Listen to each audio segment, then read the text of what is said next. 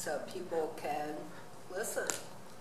I know a lot of people in other states who would attend the church if they weren't in another state. So why not give those people a service too? And hello. And Wanda, can I just say something Sure. for a few minutes? Ted, we are so gifted to have him as our videographer because he's had so much experience. And the thing that Wanda so gently reminded me, which I totally forgot, was that because we are a nonprofit, anything that is taped inside the church belongs to the church.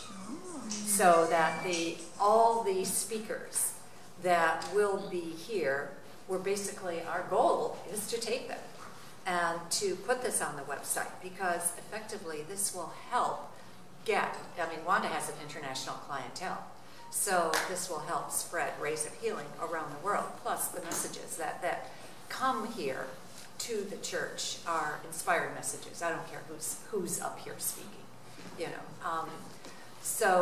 But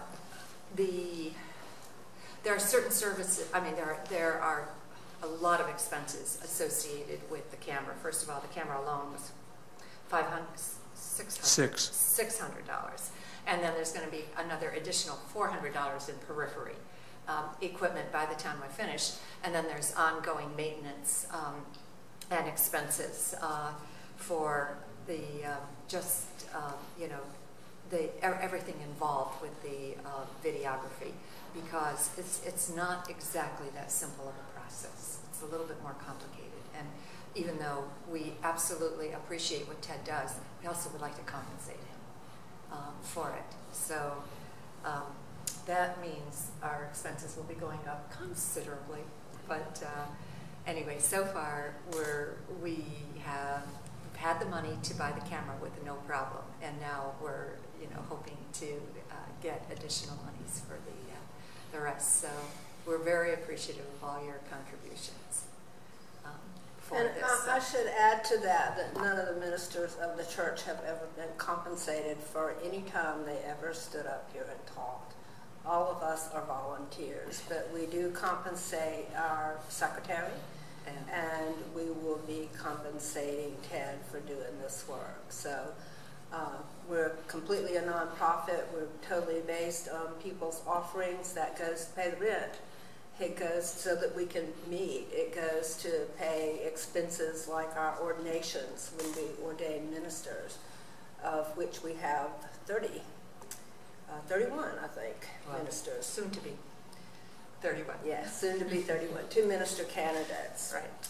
And which, by the way, Alice, I need recommendation letter for Gina. Okay. And Gina, I need a letter stating why you want to be a minister.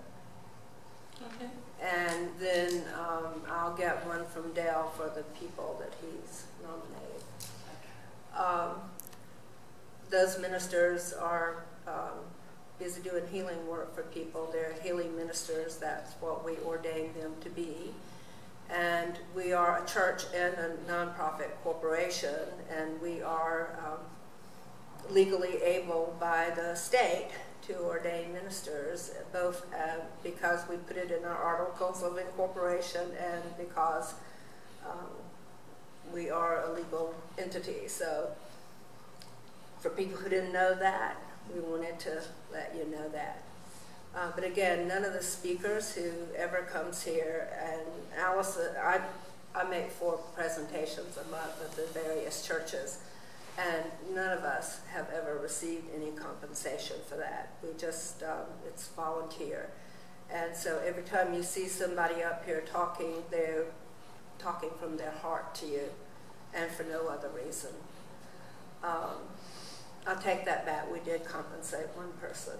One time. One time. One time we compensated a person. But having it taped, and I know when Ted researched this, he spent almost a month, if not 2, researching the best camera for us. So I know that when we went and purchased this, it was the best for the dollar. Yes. Yeah. And the other thing about it is because this will belong to the church, no individual can put it on their own website or use it in that way. It's a product of the corporation. It's a product of the church. And therefore, legally, it cannot be used, it cannot be commingled with a person's private practice or something like that. Because in a nonprofit, if you're on the board of directors, for instance, or the CEO or the treasurer, as Alice is, you cannot then commingle what you do privately with what you do for the corporation. So a lot of legalities involved in that, and another reason that it will stay separate. So we're not doing it for us. We're doing it for the people who would attend if they could, people who are sick, people who, there are a lot of people in Georgia and places like California and Massachusetts, I know, who would, Kansas City, who would be attending if they could. I have one in Norway that would love to watch it, and she's a regular client, and Norway's so pretty. It's so pretty, and she has a son named Thor. That's so cute. And I have a client in Greece that would be ecstatic to be able to tune into a service. So it's for those people, and also in case you miss one. But we also want to provide it to the other branches. A lot of the people at the other branches don't have 4 services a month like we do. They only have 2. So for them, it would be nice to also be able to tune in, particularly like people in Atlanta who don't even get a presentation. Their service is all about giving healing, and that's all they do in their services, give healing to people, so they don't have a presentation at all. So lots of reasons that we're doing this, all having to do with helping people. I just thank you, and thank you, Alice, our treasurer, who's always looking out for us.